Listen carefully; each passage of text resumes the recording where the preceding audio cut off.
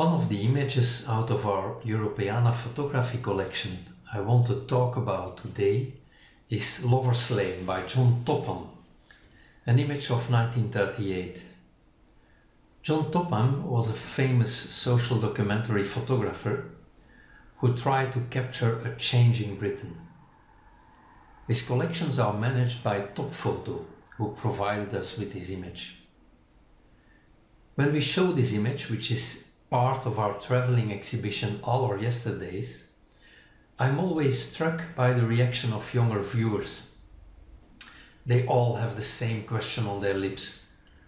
Why on earth is this young couple venturing into this filthy industrial zone for their supposedly romantic walk? Times and perceptions have changed evidently. While we are very sensitive today to pollution, this was not in the same way the case in the late 30s.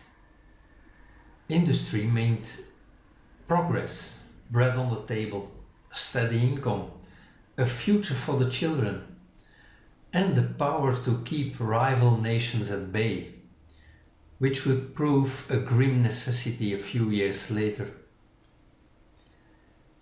My friend John Bellion, who works at Top Photo, did some research and found a print of this image with the caption reading, "A young couple head for Lover's Lane, but only find a dead end to the Swanscombe paper mill." 23rd of March 1938. This area of North Kent was in evolution in that era, with upcoming industrialization.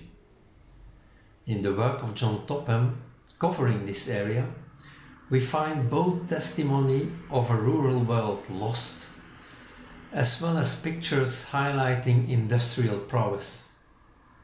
So there is some ambiguity in John Topham's choice of the setting. Besides this changed perception of what would be the ideal decorum for a romantic walk, another aspect would strike today's viewer: the strong gender coding of the depicted couple. Here we have this strong man, bristling with self-confidence, looking in control of things as he oversees the Thames River. His neat suit puts him at the winning end of society.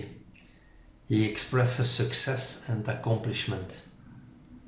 How different is his girlfriend or wife depicted? At best, she's not standing in the way, being a subdued accessory to this powerful scene.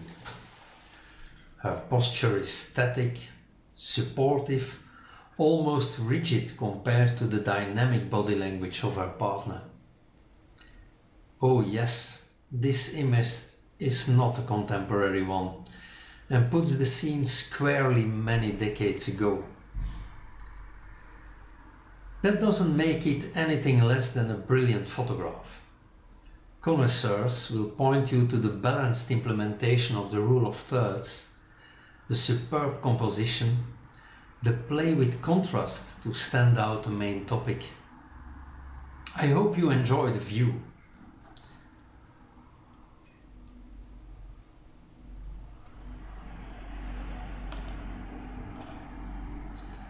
You can read more about John Topham and his work on the website of Top Photo or on Wikipedia.